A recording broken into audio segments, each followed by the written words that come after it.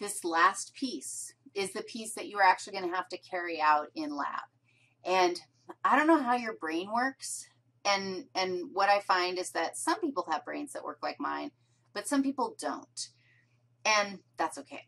So here's what you're going to get. You're going to get a control rat. And okay, so hold on a second, because you're going to get a control with testes intact, and you're going to get a control castrate. And what that means, what is that control going to be?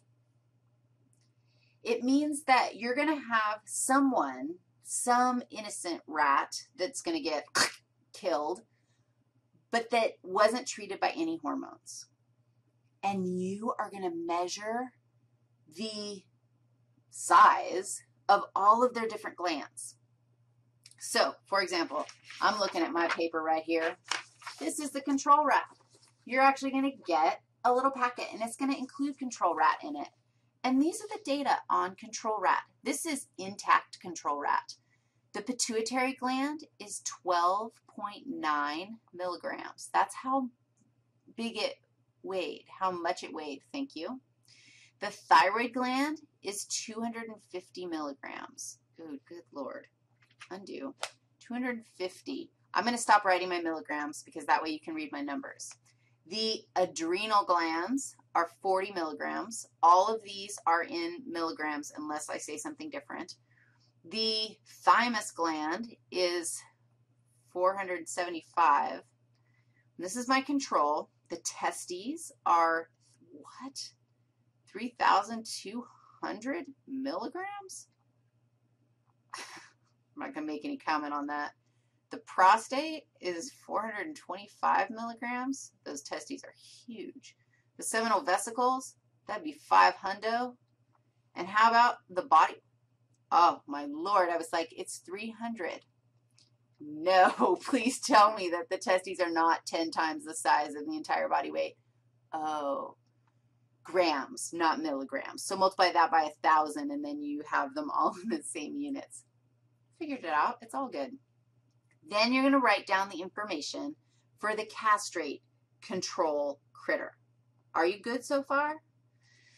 All right, then you're going to go take a look at rat number 1. You know that it has been treated by some hormone, and your whole goal is to figure out what hormone was it treated by. Which was, rat number 1 was treated by hormone number 1. What was hormone number 1? Knowing that it's one of the 6 hormones that we just analyzed.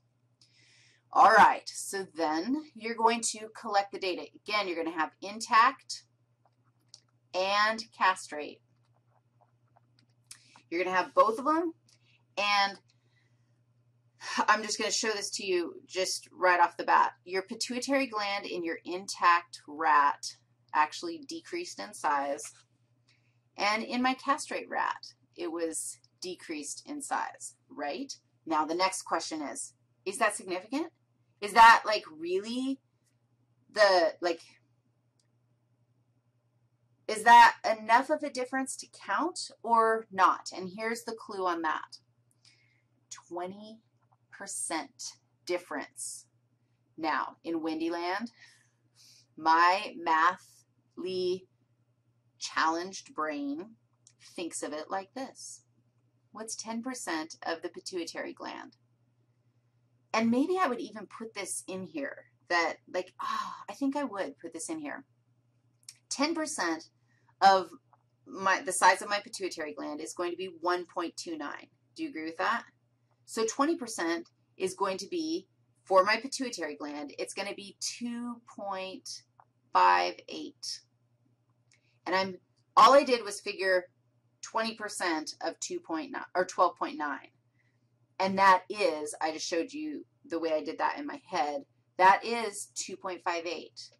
Now, a 20% difference for my pituitary gland is going to be 2.58 higher or 2.58 lower. So I'm going to tell you right now that I'm going to subtract 2.58 from this. 10.90, 90, 60, 32.